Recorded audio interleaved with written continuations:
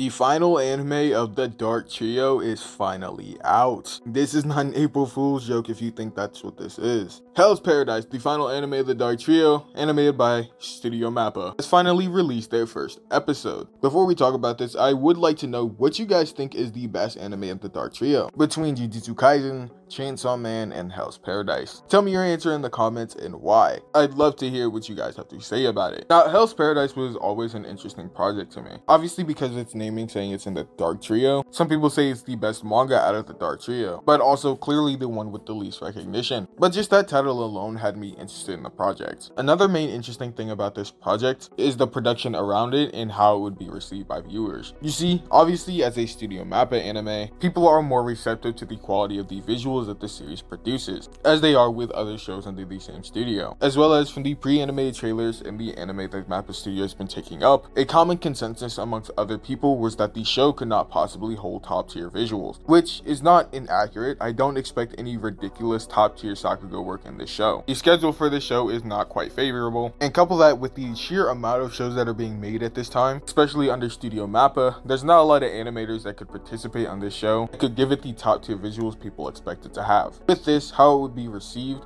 is very important, as with the condition around the show, it was definitely not going to look as good as Jujutsu Kaisen or Attack on Titan this year, and definitely not going to be like Chainsaw Man. All three of these shows were bashed significantly, even when at points they can pull out some amazing 2D Sakuga. So how would people feel about a show with none of that? With that being said, let's actually talk about the episode. Since I'm fairly new to the concept of Hell's Paradise and I haven't read the manga, I would say as an introductory episode, this episode's pretty cool. Just with the concept of everything, how he has to fight his way essentially through hell just to see his wife again, I think that's pretty good grounds for a good story. And with this anime being confirmed to only be one Korra, I'd love to see how far it gets into the story and how much depth it actually goes into. I think that's going to be one of the most interesting parts of it. Obviously, this is only the first episode, so there's only so much they can show so far. However, hopefully down the line we can come to appreciate Gabimaru's character and how he develops through the story. The visuals are okay. Like I said, it's not fair to expect this to be a Sakuga fest. It's clearly not meant to be, and once again the production around this series doesn't seem to be that great. I mean, this first episode on its own has an incredible amount of animation directors, which while it isn't the main indicator of a unstable production, I do feel like for the first episode of this show, it shouldn't be something that's overlooked. Obviously characters are quite limited. Most of the episode is dialogue heavy. Alright, we're not gonna get Chainsaw Man level character acting for everything. Even during the action bits of this episode, it just looks okay. Nothing stellar. And the compositing, once again, is just nothing stellar. It's not like killing the scene though. Not like Jujutsu Kaisen season 1, not even close. It's just nothing stellar. I will say one of the things that is really good about this episode is the effects animation. I think the effects animation is by far the most visually stunning thing about this episode. The different looks of fire is just really good to look at. I love the way they twist and bend. It's just really pretty. Speaking of twisting and bending, this guy getting set on fire is absolutely hilarious. I'm not insane,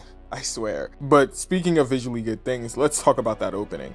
The opening looks really good. The compositing of the opening is just stunning. Some really good use of CGI. It feels ridiculously dynamic. Remember what I said about the effects animation? This takes it to a whole new level. Gabimaru in the opening, the already stunning fire effects that he's been surrounded by, he twists and bends with some amazing facial expressions that are just incredible to look at. As he twists and his hand almost covers the camera, it turns into an impact frame that just looks like a painting, as his skeleton is on full display. Just what? Also in the opening, we do get a glimpse of some of the characters that we're definitely going to see later on in the season. I'd love to know who actually directed this opening because it just looks glorious. The compositing, the art direction, dynamic camera movements, the transitions, and the animation as a whole. Also the effects animation, all of those just make it look glorious. But I hope the actual anime holds some visuals on par with the opening itself. At least one or two scenes. Once again, it's impossible to expect this, especially with the schedule, to have top tier animation all the time. But I have faith that they can pull through with something.